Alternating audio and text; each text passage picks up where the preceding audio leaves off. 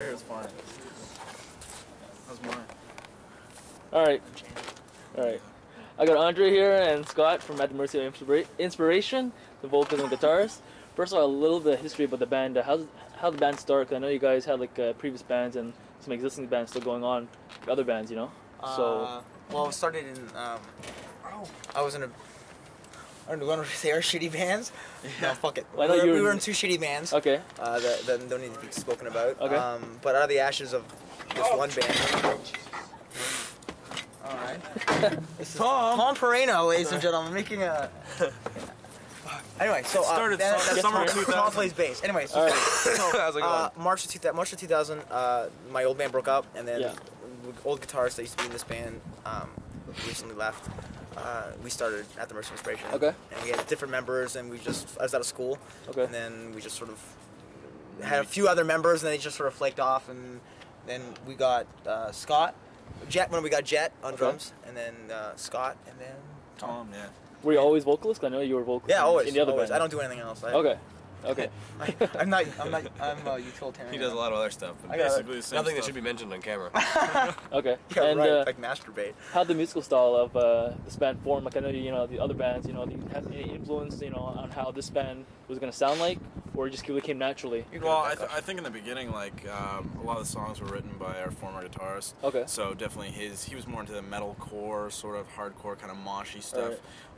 Andre and I decided sort of where we want to take the band was more straight up metal, you know, blending our what we really like stuff like a lot of Euro metal, black metal, death, you know, Blending metal with metal. Metal and that, like, yeah, because so many different styles, right? Like it's a big melting so pot of thrash, influence. thrash with black and black with death, and you know, because all these little genres, but whatever it means, but you know, and we still enjoy the mosh parts. It's fun, but I found most of like Ontario bands, like you have like Confine or like Spread the Disease or like even the band's Hard Club. It sounds like, you know, even you guys, it's just pure like metal, whereas the Quebec is kind of more, you know, with the breakdowns and, you know. Yeah, I mean, I found recently, especially, well, not recently, I don't think any of us in the band are tough enough to do that kind of stuff. We can't pull it off. I mean, I wiggle my ass. We're a bunch of crybabies at heart, really. Yeah, we're a bunch of emo kids at heart. Okay. But yeah, I mean, you hit the point on the button. It's like in this area, it's mostly mosh. The kids like really like hardcore here. Yeah. I mean, Day Morning when they used to come up here, I mean, kids dug them, but they mixed a lot of more death metal with hardcore. Yeah, more at the end. Towards the end, totally. And but I think I don't know about so much about Confine, but I know definitely Spread the Disease. Yeah, for sure. Totally mixed it with like Bushmeyer and all those guys love metal and they mix it up a lot. So I mean, yeah. You find like it's a positive thing where you have like metal kids and like different kids, you know, come to different, you know, like one hardcore show, like even like just a mix of shows, like even tonight, it's pure like a pure metal show, and you have like these hardcore kids, these metal kids just coming in.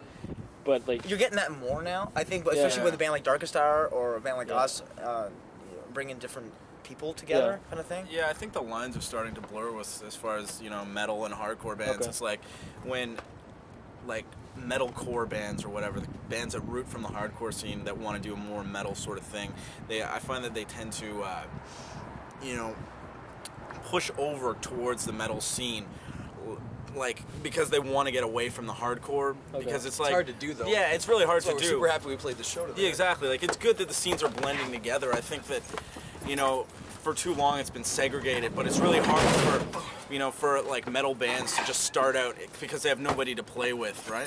And they got to start somewhere, so they root in something that has like a solid community like hardcore. You're pigeonholed in hardcore completely and utterly. You mean like if like you're a hardcore band, you know how hard it is to get rid of that stigma of being from a hardcore scene and to play metal shows, and especially when you play metal and you want to play metal and you love metal, and it's still today. I mean, people laugh at you and whatnot. I'm sure, you know, I can't speak for Darkest Hour, but for us, for sure. I mean, you know, it's they're just laughing at you falling off the stage, not the music. I'm falling off the stage because I'm going off, and everybody's got a U around. I don't know.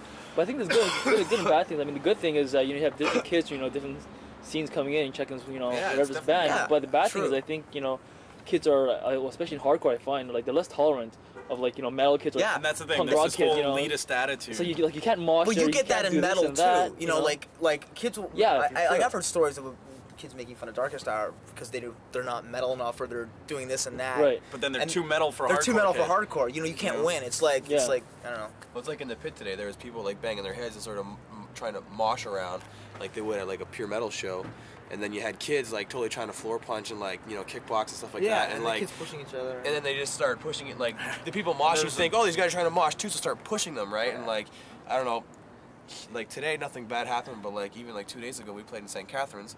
And the same thing happened. Some metal guy was just grooving out, banging his head, and some floor punching guy got in his face and like pushed him back and like tried to kick him in the head. Like and that shit still happens a lot. Yeah, there's a lot of friction between certain scenes. Yeah, that's always happened, Even at hardcore shows, whatever the fuck, hardcore shows, you got fucking crew guys. You don't know how to dance, so fuck, man, it happens all the time. People get a few beers in them, or straight edge kids will fight other kids, whatever. I think it's all bullshit because kids, especially like nowadays, they think dancing is mostly floor punching windmills and bullshit like that. Dude, it goes in trends. If you go at least try to do your old school, agnostic front type of well, that's the big thing pick now up change moves. They're like, what the fuck, they get all pissed off. You start pushing you, like you can't do that here. It's that like, should happen. It's a never-ending story. It's in 10 years from now, if hardcore's huge or whatever it is, who knows? It's always fluctuating. Yeah. But if you're still gonna hear the same stories, you're gonna have 3 idiots like us doing an interview and they're saying, "Oh, it's exactly the same thing." It's never gonna change. Okay. And how'd you guys get into hardcore in the first place, or the so-called genre, called hardcore? Or this, I started getting into hardcore. Well, I was a metal kid, totally, and then I started listening to like early DRI and Suicide, because all those bands turned to thrash bands, like metal thrash bands.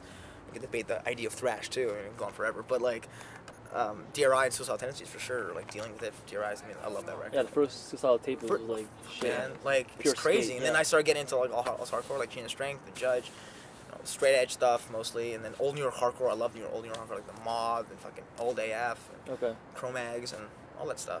That's really all of a sudden really more popular today than I think it ever really was. There's this whole like retro resurgence. People like looking to the past. I don't know. I don't know if you. I don't know. Never mind. How's the Ontario scene? I know, like especially here in Montreal, it's like pretty like a tight family. You make a lot of friends and so on. So where Ontario, I'm like, how's it over there? In Toronto? Yeah.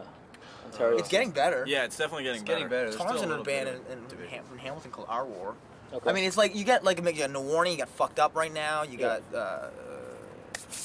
Career Suicide and all these like hardcore bands, and I think it's pretty good. It's like it was just No Warning for a while in Toronto, and then now it's like hardcore, not the hybrid stuff. You know what I mean? It's not like hard. It's not like metalcore straight up. No Warning's like straight up like like Madball hardcore. And they're no metal.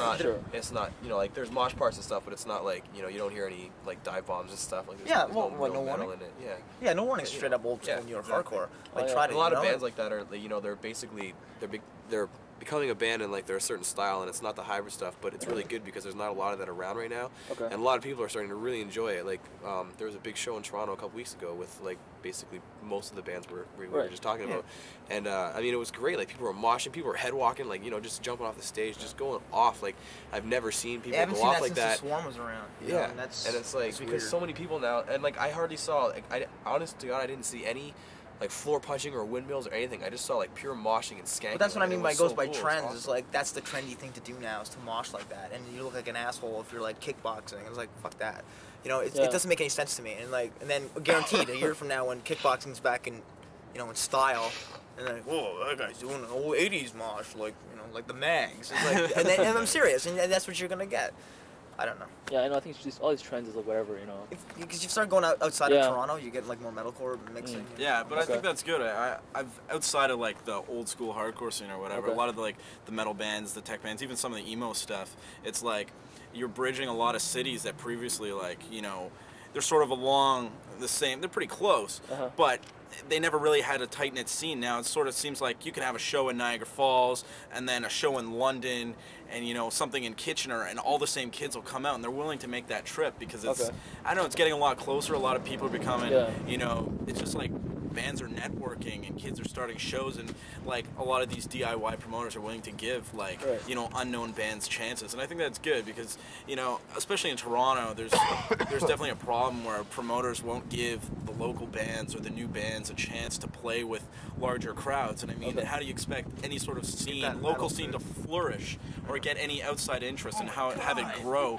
if you're not going to be letting like these new bands play with new crowds? I think that sucks. That's what I don't like, but whatever. I mean, it's all about who you know, and that's how it is in life too. It's like nothing changes. Who do you know and who fucking cares? Yeah, who knows who you're fucking, whatever. It's all shit. But I think the DIY promoters outside of Toronto are doing a really good job of keeping it going. It's good to see, definitely. Okay. And lastly, what are your like goals of this band? And like, do you think guys, you know, have anything you would change about it, or? The goal is to get fucking faster and heavier. Yeah. More tremolo, more black metal, more fucking thrash.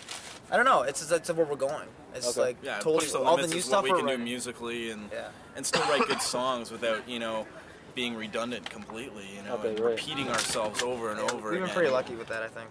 We just keep on putting out something fresh, I think. And kids seem to dig it. And to play in front of kids that you won't usually see as like metal kids is pretty fucking cool, and we want to do more of that.